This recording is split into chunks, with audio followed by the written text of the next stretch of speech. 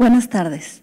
Les agradezco a todos ustedes su presencia y quiero comenzar agradeciendo a LMDA por su inclusión ahora de México en esta actividad tan importante. Los mexicanos nos sentimos muy honrados y muy agradecidos por ser parte de esta gran familia que ustedes han conformado. Yo empecé mi trabajo como investigadora, como dramaturgista en 1998 y de esa primera experiencia surgió este libro donde es el recuento de lo que sucedió, las decisiones que se tomaron en un proceso de ensayos de un mes, y un mes nos dio para 701 páginas, y ese es un primer a chance to write this up in 700 pages. This was our initial work. Very well now, over these last years, there has been intense work carried out in research and dramaturgy. And what I have to show you and tell you about today is two examples, two pieces of work that regards theater on the periphery. That is not Mexico City. It is not what is easily seen. In point of fact, it is theater that goes beyond its own borders and reaches the citizens. This has something to do with what we discussed yesterday. I was talking about this need of understanding our audience, our spectators, understanding how they feel and what their surroundings mean to them. And based on that, build, in this case, realities, as I have called this work. Producing reality, dissidents in theater, and the policy of pain. Let me begin with a joke that will take us directly into the matter. A German critic asked, why do Latin Americans cry so much during their theater plays? And a Mexican answers, and we don't understand why Europeans never cry when they look at our plays and watch what we do. This takes us directly into context, and thus I begin. I begin by denouncing or talking about the experience of my body in light of the symbolic and real occurrence in my country. I am a dramaturg that began working with the rehearsal process, but over time and in linkage with theatrical societies, I joined in as a bridge between creation and citizens, and converted this not just into spectators, but stakeholders and actors for change. This transformation is justified because during the last 2 decades, I have dedicated my life to the study of dramaturgy as it is arising on the northern border of Mexico or the southern border of the United States. This led me to travel in geographies and in areas that were marked by economic asymmetry and by violence that opened up deep gashes in the peripheral territory. In my travels through Tijuana, Reynosa, Saltillo, Ciudad Juárez, Durango, Matamoros, Hermosillo, Tampico, and the city of Chihuahua, I found along the way not just dramaturgy, but various proposals for the stage that were rendering visible the exceptional situation that we were experiencing out of the ordinary in cities and in rural areas. I found signs of violence in both public and private spaces, wounds that were deep in the body of victims and that generated the need for a change through struggle and combat on the streets. And I begin. Theater for the end of the world, dissidents stemming from the rubble.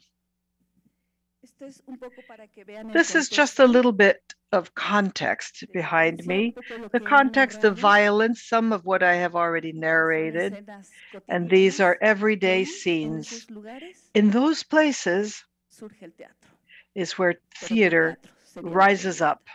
But what kind of theater? That is the question it begs. Theater for the End of the World is in Tampico, Tamaulipas, 2008. And here are some of its productions. And here we have Rupture, that for years have been following proposals of those who have not succumbed to apathy or fear, expressions that have questioned the order of exclusion, taking up the public space and separating the strategy of control imposed by the use of violence on behalf of the government and criminal groups. Thus, we have rendered visible a set of scenic positions in order to gain spaces for expression. We might think of this as theater of the world, theater for the streets. In light of the silence of politicians and in their discourse that are aesthetically resolved, theater groups have taken up the spaces and highlighting the crises instituted by police and criminals alike. These theater groups have built other ways of carrying out politics through their presence and action. They have sought rendering visible the victims of a system and have presented analysis on the causes that lead to violence. In my role of social dramaturg, one of the major challenges that I face has been to build a discourse that will allow for conveying the complexity of this context and setting forth the bonds of communication between the creation for stage and citizenry.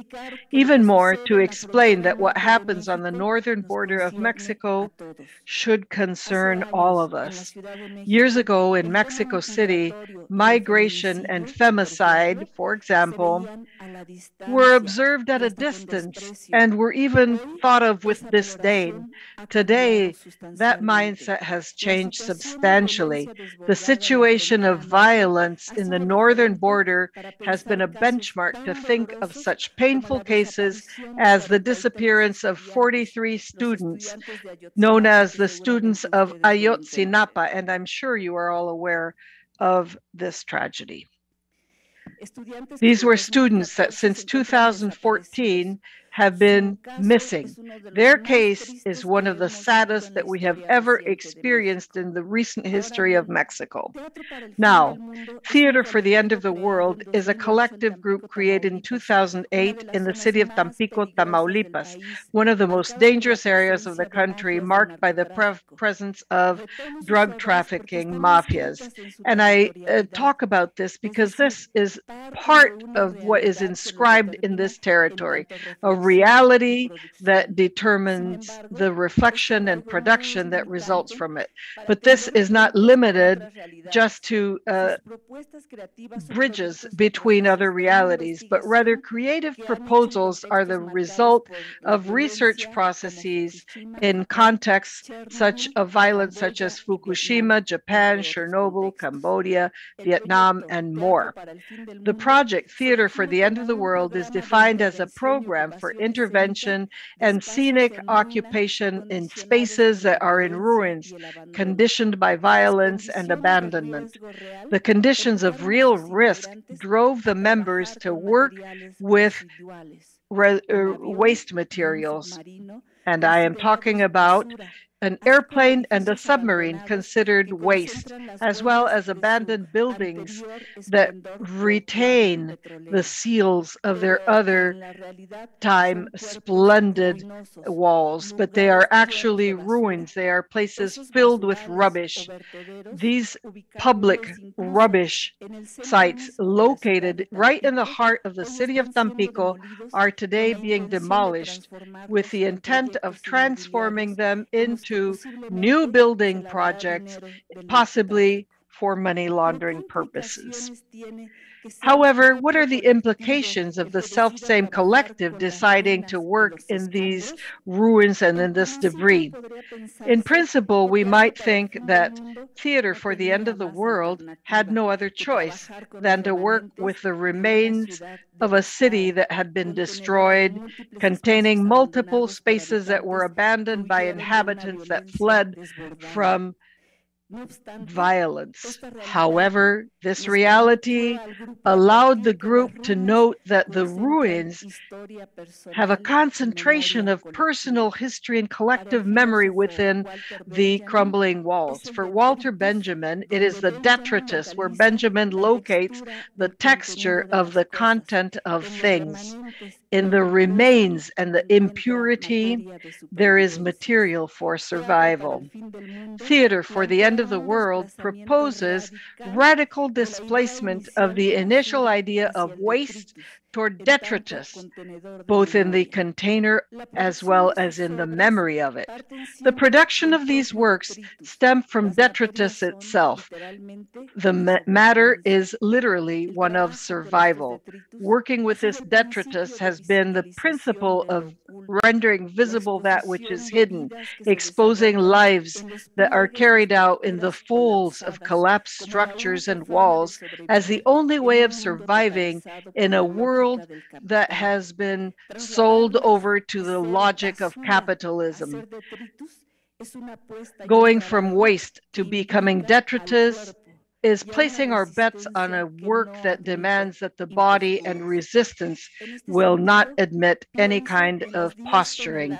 In this regard, I think of the 10 tons of waste that the collective removed from a building that in the past had been the headquarters of an important newspaper, and then they turned it into a cultural center.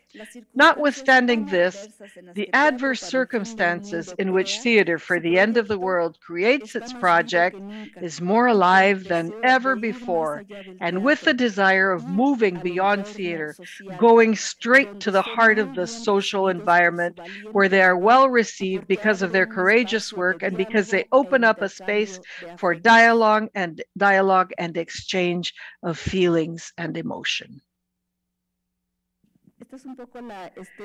Here we see some of the aesthetics of Theater for the End of the World.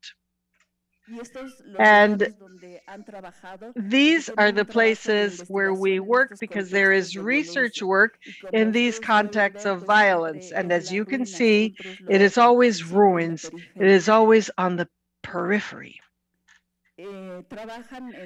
And specifically in Tampico, they're working in an area called Isleta Pérez. It's been abandoned for several decades now, and that is the place where we were able to found cultural spaces. This is the most recent project and is related to debris or detritus. Here is the airplane that I mentioned earlier. And I'll move on to the next example. Donde se pasan las fronteras del teatro y se ve el trabajo de los artistas en la calle, tomando su propia formación teatral para comunicar afectos y sensaciones. Es a partir de esta instalación de la que les voy a hablar que hicieron varios artistas escénicos y visuales, que se llama Cruz de Clavos y que es un monumento que se hizo en conmemoración de los feminicidios. Hay dos cruces, una en Ciudad Juárez y otra en Chihuahua.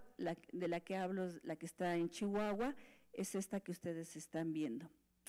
En los últimos años hemos visto que la furia ciudadana en diversos países ha derribado monumentos erigidos en honor de esclavistas y genocidas.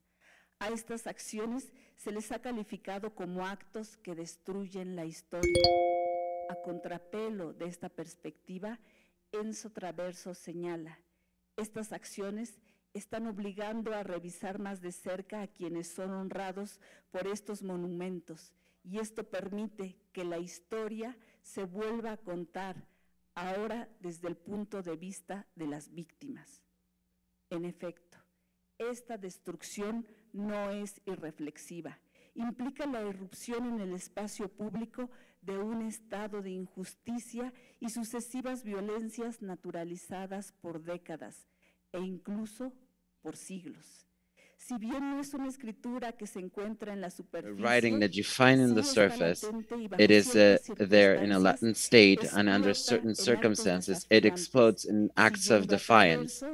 And as Traverso said, the fury that is currently extended throughout the cities and a world scale reclaims, like their forefathers would demand, new tolerance rules and coexistence rules. And in this sense, I believe that we can share the examples of the manifestations that we had on George Floyd not so long ago in the United States. In the surface of these monuments, we see writing that honors the hero, but underneath we see the strata of those who actually forged the steel, worked and labored the stone, and were victims of the violence that was forged upon the heroic nature of the immortalized characters, in open opposition to the tenderness of history. This installation, needle of cross of needles, it is now a concept that is institutionalized. The cross is a mark that was given to the citizenship that is urban, that organizing the social participation. At the end of it, in 2001, a group of family members of the feminist side, lawyers, citizens, artists, and of the scene, and the feminist group called Ocho de Marzo, were supported by workers of steel industry in Chihuahua, installed two great format crosses in front of the government hall in the capital of the state, in the Plaza Hidalgo, and the second one in the border crossing of Santa Fe in Ciudad Juárez. These crosses were built with two tended ways for trains and over a metallic plate. The simple enunciation of the means of transportation makes us think of a train as a symbol of progress, and now we look at it in a critical fashion in its multiple flaws and depths. For instance, in the context of the city of Chihuahua, of social injustice and a strong patriarchal structure, the women became victims of femicide violence. The sinister landscape that was painted by the bodies of women that were murdered and thrown to the streets in the 90s triggered all manner of protestation that throughout the years had a founding moment in the installation of the cross of needles.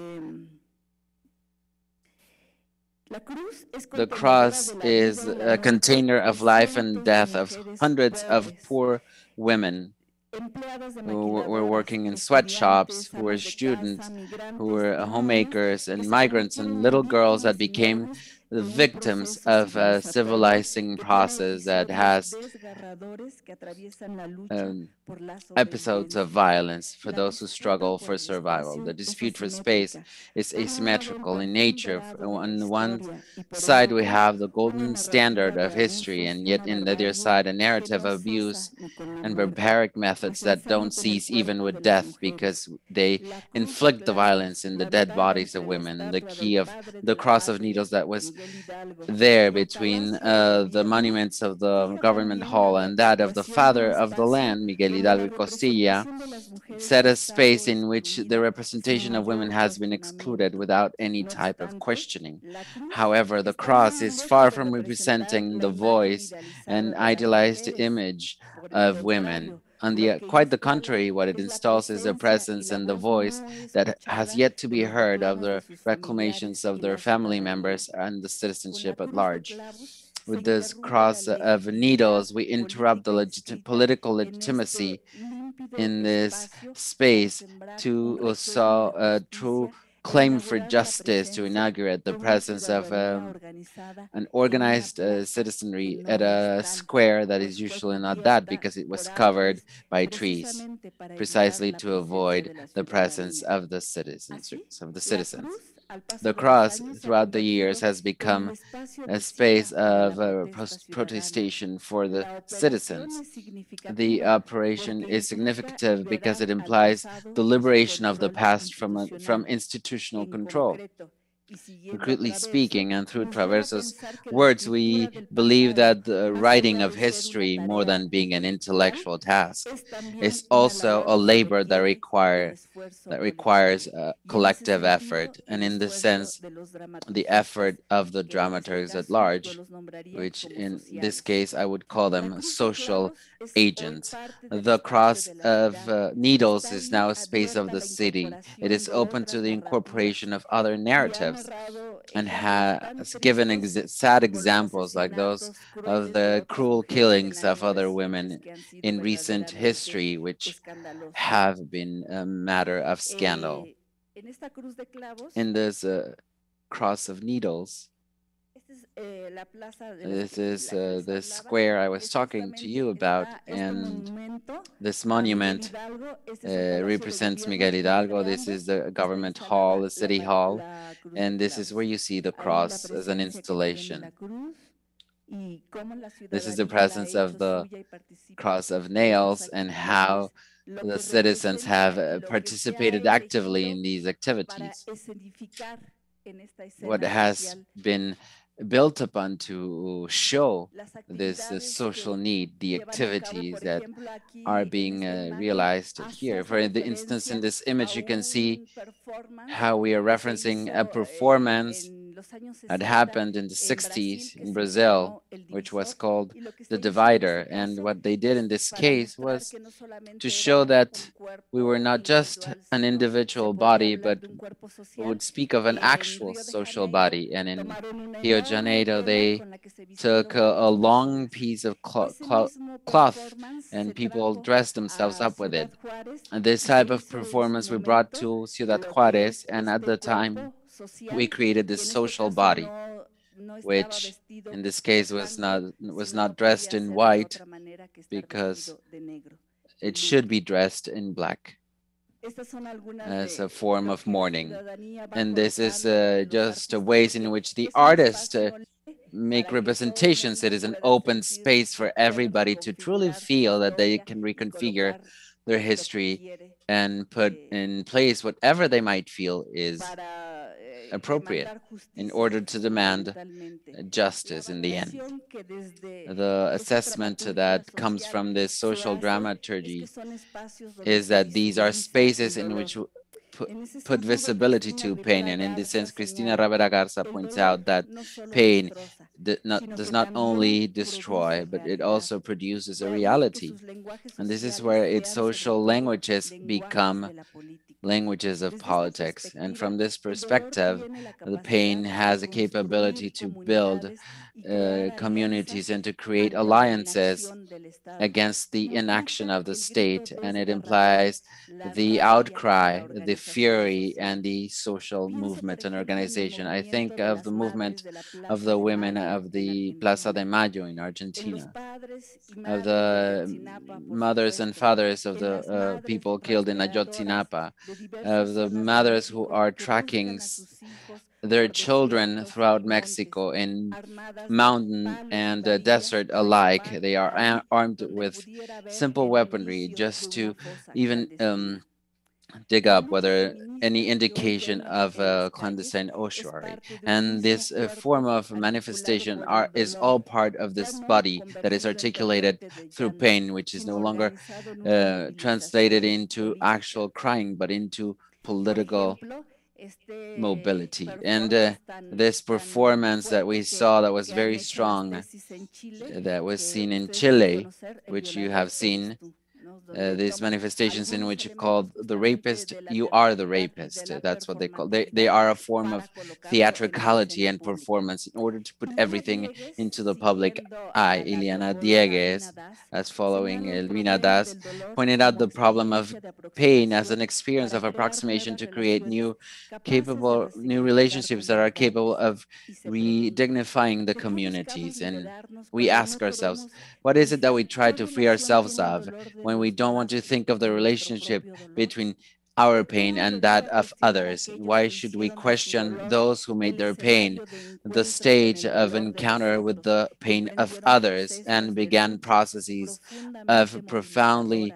moving struggles that are inclusive? I respond that indifference can have that aspect of fear and of otherness. And in others, they believe that they are safe because that wouldn't happen in my context. However, it is now part of us. It includes our past, the past of our mothers and grandmothers. They're all part of profound strata of society that were tapped by violence. As we say in Mexico, if they touch just one, we all respond to that. The painful body responds and organizes itself and becomes in a position of action. I'm going to skip a few parts because I would be interested in having or engaging in dialogue from what I have talked about. Judy Butler studied who appears in public stages, and she points out that the power determines who can appear truly in public space. But amongst the people who were selected and those who were not selected, you would have to establish alliances.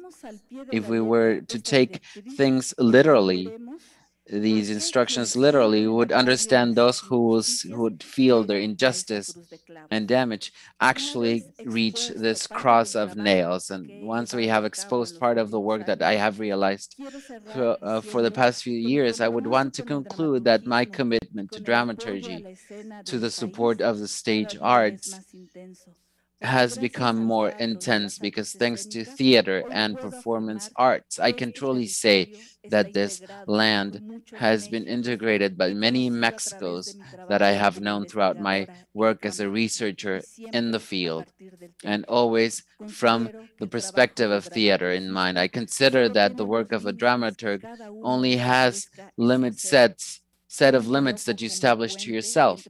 I become a bridge between scenic productions and a society that looks for better life conditions in spite of the economic disasters, political disasters, and everything that comes from the pandemic. The performance arts and the theater are, from my perspective, a tool, a fundamental tool to communicate not at the level of ideas, but also at the level of emotions and feelings. And from this vision, our work is important to society in these trying times. Thank you for your attention, and want to thank my interpreters, who I'm sure made the best out of this situation. Thank you.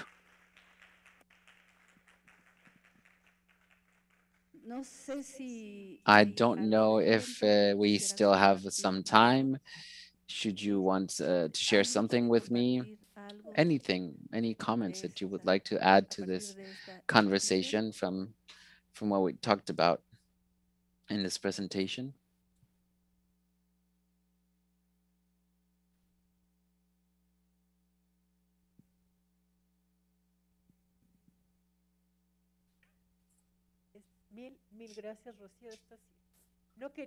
Thank you, Rocío. We didn't really want you to skip anything because everything we just heard was so amazing. And so I really can't think of a specific question. However, what I'm interested in is everything that it comes to the admiration of your work. I believe that it stems directly from what I've detected. That is, when we talked about theater in Mexico, we'll always focus in many parts in Mexico City, right? So you usually leave on the wayside a lot of activity that happens elsewhere that actually impacts the way in which we can offer in an artistic manner to the world.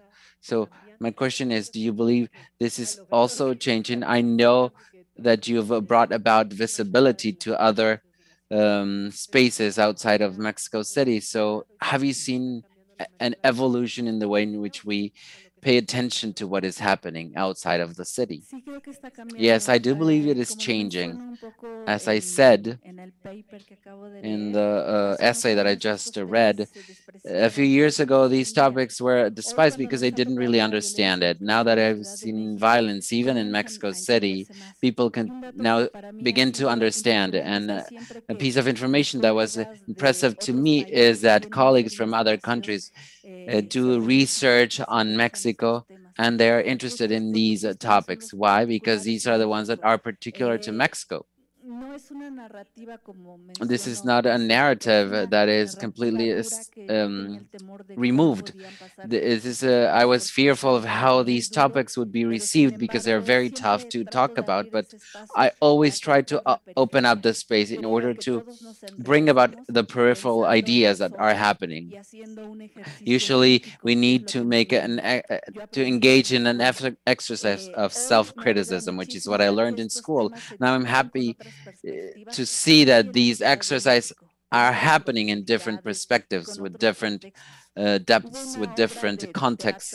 There was a play, and I wouldn't even call it an actual play, but it was a performance piece, because sometimes it's difficult to actually classify whether it is just theater, a performance, or living arts.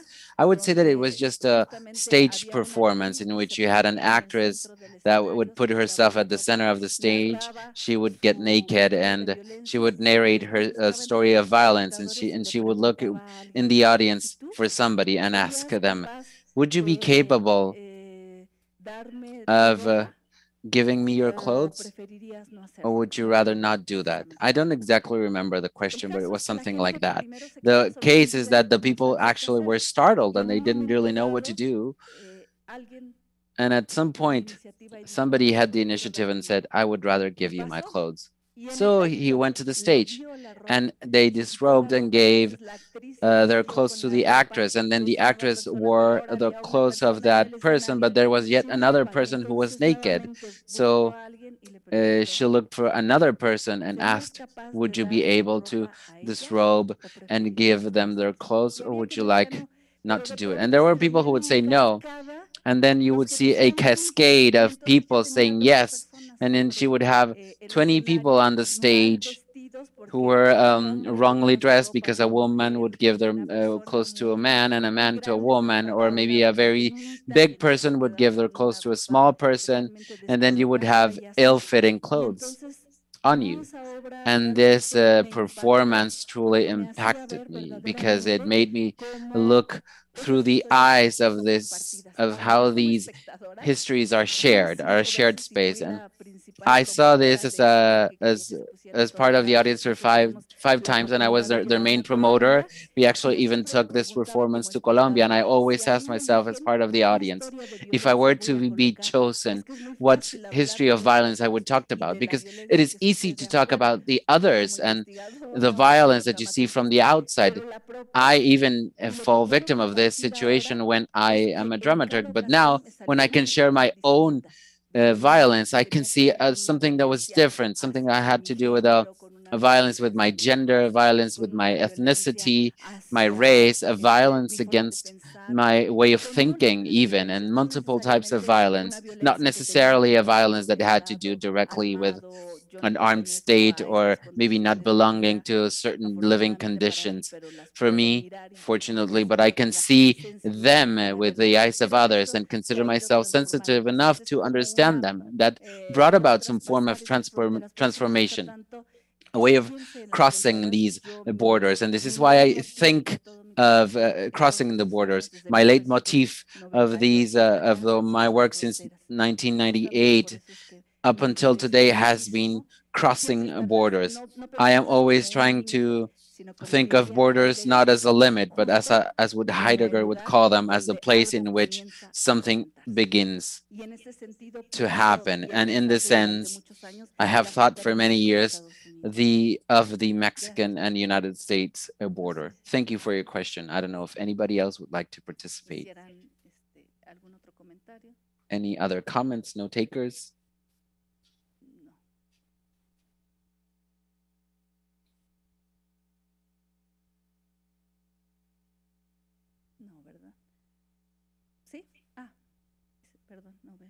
Sorry, I can't see. Let me tell you, ma'am. For me, it was quite intriguing to see this moment in which you talked about the social dramaturg, and in these moments in which we continue to define who we are as professionals, especially in Mexico. It is quite exciting to see that we are taking the next step, and that we are seeing new ways in which we can specialize ourselves in different hues to this career of ours, maybe more specific objectives, and this will be an excellent opportunity to create or elaborate further even. I don't know if you have included these musings into your thoughts, these possibilities, and you would like to elaborate on them. That is not the case. Actually, in this journey of mine, I like to think of it from different examples that happen in different disciplines. You know, thinking of your own journey, thinking that maybe we make mistakes, that sometimes we find an unexpected form of exploration, and these are the most interesting aspects of my career. And working with this type of theater, I had to reach the new contexts. How would I speak of something I don't really know much about? So I had to do a trip throughout the entirety of the border, and getting to know these contexts is because I was not knowledgeable of the history of the people of the Apache people, of drug trafficking, of femicides, and involving myself in this universe made me look through the visor of theater, through the visor of through this crosshairs that I have incorporated of the performance arts, and include myself or embed myself in the social stage, which is something that sociologists call like that, and have this new outlook through this new visor, through this new point of view. And that became a passion to me, because I believe that this is a way in which we can not only go far from the limits of sociology, but we support ourselves in different forms of study because they become something else. And with the use of a team, who are my research team, Cuerpos, Fronteras y Violencias, and another research team called Teatro de Fronteras, we think of these spaces because theater in itself in Mexico has advanced a lot and has actually gone beyond the borders. And in the sense, starting from this particular line of work, I think of myself as a professional, and I tell myself, now I am more in the field of the social sciences, but I don't want to abandon my starting point, which is theater, my starting point, which is the stage, which is the body, that is understanding the experiences that are out there and transmitting them or translating them through my body. When I see these topics, they actually hurt me, and because I actually skipped a few parts, that's because it was so painful to me. I touch upon these parts of my heart, and they reveal aspects of the human condition that few times are dealt with, that are usually not very visible because they tend to be very painful. And from these places, why should I touch upon fear? And from that, I need to understand that pain and see and create a sensitivity with the public. I believe that now is the case to bring about a new concept into this social dramaturgy, because when we speak about curating our work, you know, we do the curating of say this event, and we talk about theater. Well, I say we're just gonna do the dramaturgy of an event. We don't need to borrow terms from other disciplines if we ourselves have our own terminology. So this addendum of social aspect would complement our dramaturgy, and we must think of it out there and on the streets and understand how it can come back to us, because we might think that it just stays in the outside and it will never come back. It comes back because we know after we do all these explorations what the people feel and think, and how the plays that happen in this context create a form of dialogue, an exchange of conversations in which even people tell us you should maybe stage a play on the life of, say, El Chapo Guzman, or maybe stage a play on this very recent piece of history. And when I see that these plays actually touch upon the feelings of people, we wouldn't even have to worry about the audience. The audience themselves go and tell others about the place, and they go to the theaters. It's a way in which we do things. I don't deny other possibilities and how they could happen. This is just another way of doing things, and it is not the all-encompassive cure-all for everything. It just brings about something from the peripheral lands, if you will, and puts it at the center. If somebody is interested in it, that's okay. And if not, there are other types of theater efforts that we can work in later on as well. Thank you for your question, Veronica. I believe that's all for you. I think we're done. Yes. I want to ask you something. You opened up, well, I had heard of this topic before. I had heard of the theater for the end of the world, but you opened up my eyes to the other part of the border, the other border that we have in Chiapas, in the southern regions of Mexico, which has a influx of immigration that is incredible, comparable to countries like those located in Africa or even in China. So it brings about a lot of tension that we need to think about, specifically in this space. So thank you for that motivation to study about this border that we have in the southern regions. And that's all. Thank you. Of course, if somebody took the mantle for the southern border, I would be so happy.